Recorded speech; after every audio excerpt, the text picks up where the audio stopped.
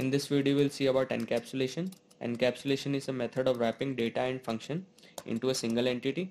So we have made a computer class and we'll define the init method. Self will be the argument. So in this init method we will make the attribute max price as, let's say, 900. Let's make another method, let's say sell. Self will be the argument. Now here we'll be printing the selling price.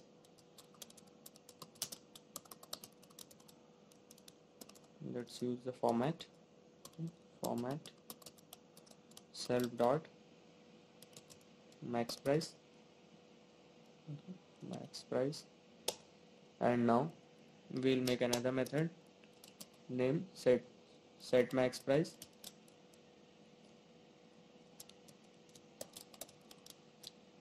And self, and let's take the argument as price. Okay, so here we'll just make the max price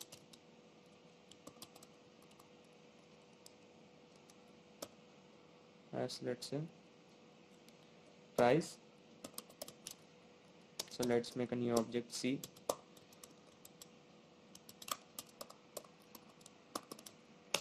So let's call the sell method. So when we run, it is printing 900. So let's change the price, C dot max price equals, let's make it 1000. C dot sell method. So you can see the price has not been changed. So now let's use the setter function, C dot max price, set max price,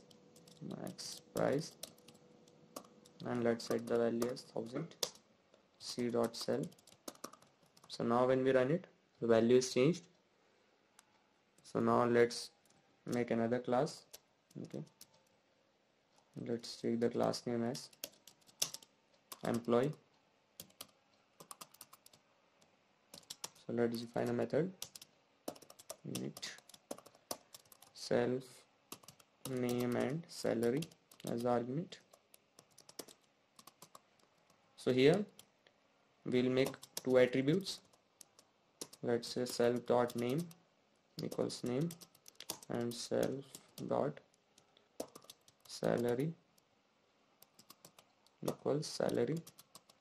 Okay, so we have two attributes. So now let's make a new method name. Let's make it show. Self will be the argument. Okay, so we'll print here, let's say the name is, okay, and let's put self dot name, and let's make and salary is, and let's make it self dot salary. Now we are going outside the class and let's make the object E. Let's call employee and let's make the argument as, let's say, Tom, and let's put the salary as 60,000. Now we'll just print the name, E dot name. Okay, now let's say show. Okay. So you can see the name is Tom and salary is 60. So let's print the name. Okay, E dot name. Okay, so when we run it, it is printing the name. So let's print,